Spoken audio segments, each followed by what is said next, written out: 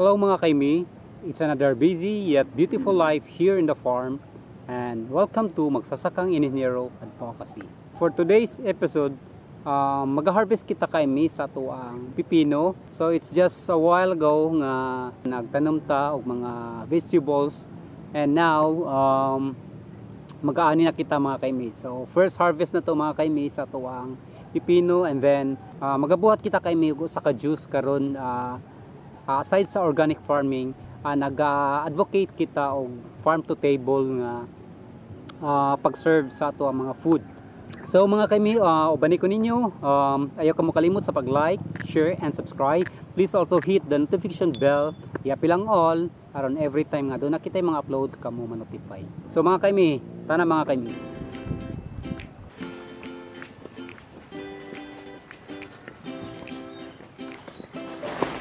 Harvest ta!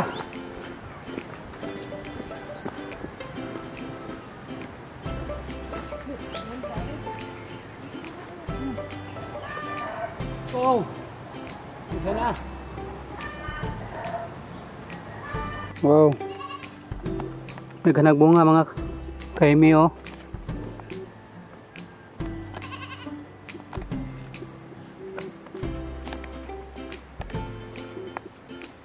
Wow! Ang daming bunga. Wow! Oh! Sanggenas bed. Wow! Oh! Dako kayo. So mas mayagin siya i-store nimo. Dako kayo. Sobras dangaw.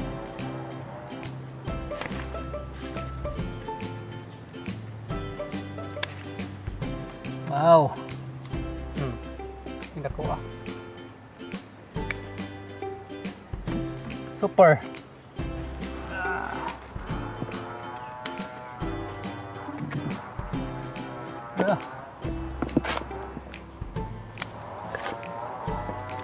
Kani, pwede na ni?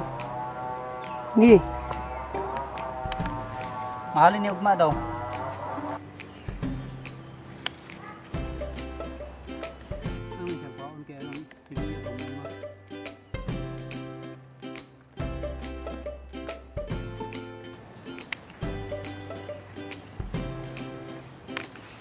Oh.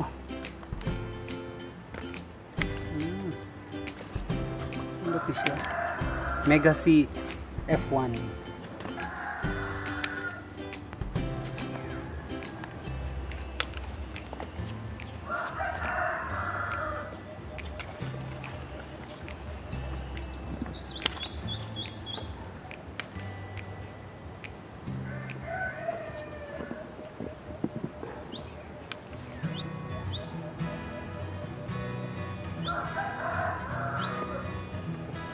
Na.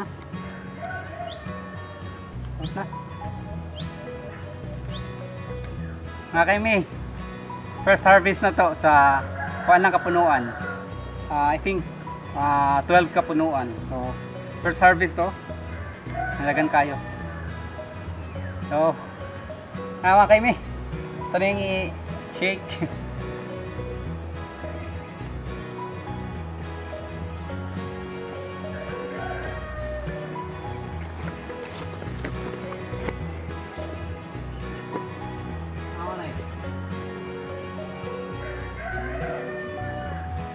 Mga kaimi, tanawa tong first harvest.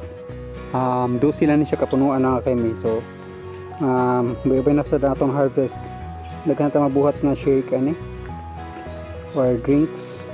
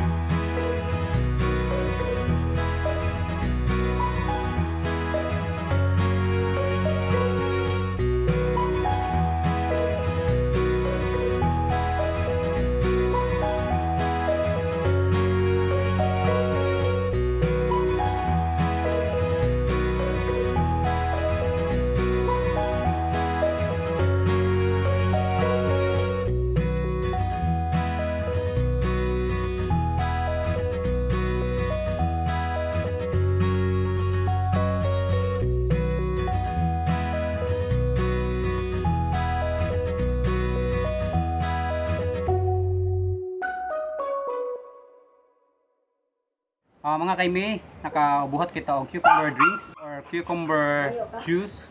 Nindot siya mga kaimi kay farm to table gyud atong advocacy diri sa province.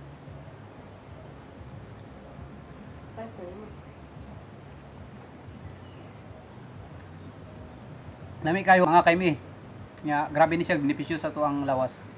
So hantod sa sunod natong panakita, hantod sa sunod natong mga videos ug hantod sa sunod natong farm episode, kini si Raul Birami ang magsasakang engineer. Keep on farming mga kaimi, keep safe. No goodbyes, just see you next time.